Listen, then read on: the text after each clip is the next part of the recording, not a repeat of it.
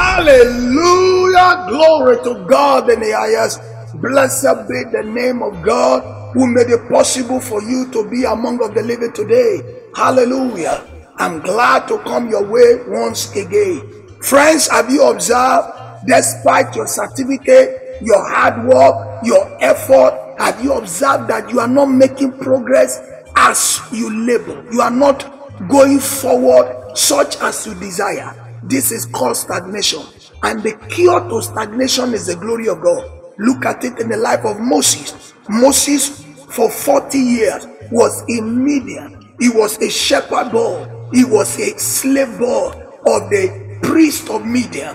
But sir, in Exodus chapter 3, when he encountered the glory of God, ladies and gentlemen, the destiny of Moses shifted. It moved forward. Look at me now.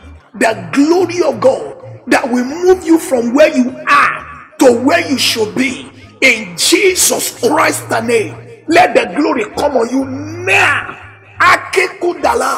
I move your family by the Spirit of God's glory into your next level now in the name of Jesus.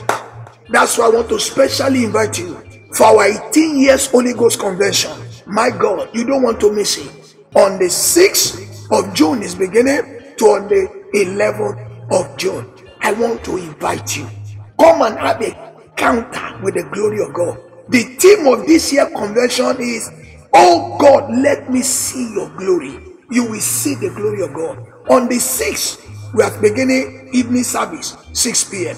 On the 7th, which is Wednesday, morning session and evening session. On the 8th, Thursday, morning session and evening session.